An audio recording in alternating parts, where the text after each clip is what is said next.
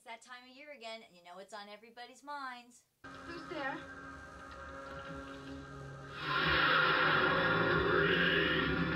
That's right, brains!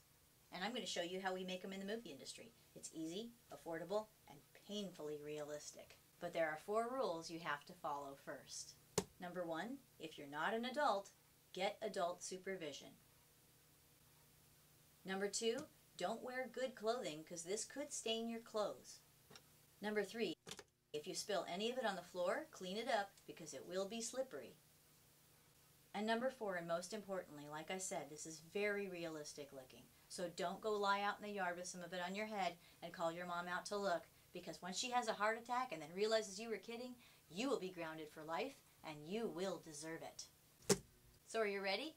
Let's make brains! This recipe is for approximately 1 adult-sized brain. The first thing you're going to need is strawberry preserves. Not just for color and consistency, but also because the pieces of cooked strawberries look a lot like connective tissue. The next thing you're going to need is the same amount of raspberry preserves.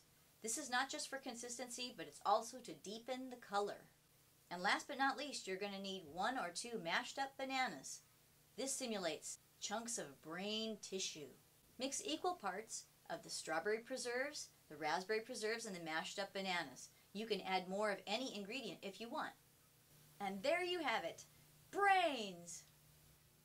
And that's how we do it in the movie business.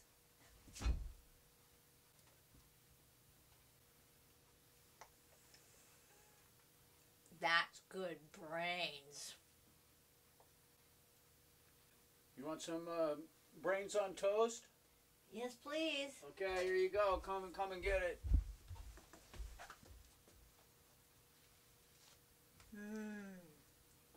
Don't know where that shirt's been. It tastes smart. Who doesn't like Sarah Bellum?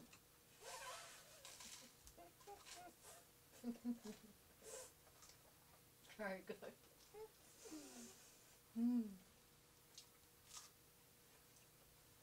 Got any more? I think I'm going to leave it alone.